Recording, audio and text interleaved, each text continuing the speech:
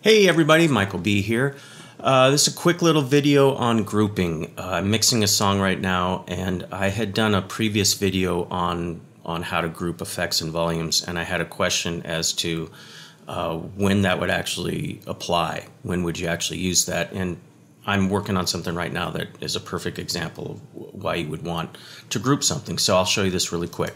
I've got a guitar part here that actually is over 2 tracks. The line on this guitar extends over, so he played the second part on a second track, but it's still the same line. So the fact that it's on 2 different tracks, it still needs to have the same settings, same volume, same everything.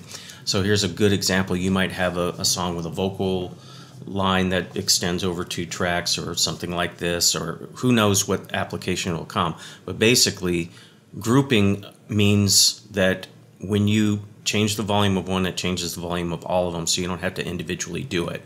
So here's what we do. I'll show it one more time. You just highlight the 2 tracks and you group. Doesn't matter which color you pick. I'm just picking F. So now when I lower the volume of this, it also lowers the volume of this. And then we'll do the same thing. I'm going to add some reverb. Make sure you hit the control button when you're adding it and hold it down, and so it adds it to both, and then group G. Now they both have the same verbs, and we'll do the same thing here. I'll add a delay, group, we'll give that one K. And so now they all have the same settings. So if I want to lower the volume of this, it also lowers the volume of the second track. Just makes it easier.